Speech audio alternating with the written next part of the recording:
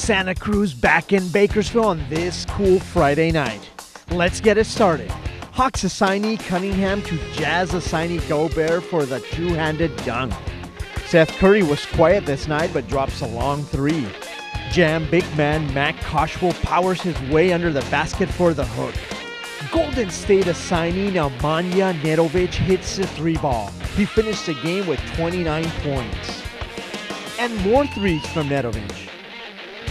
Jazz assignee Ian Clark hits this long jumper, 2 of his 15 points.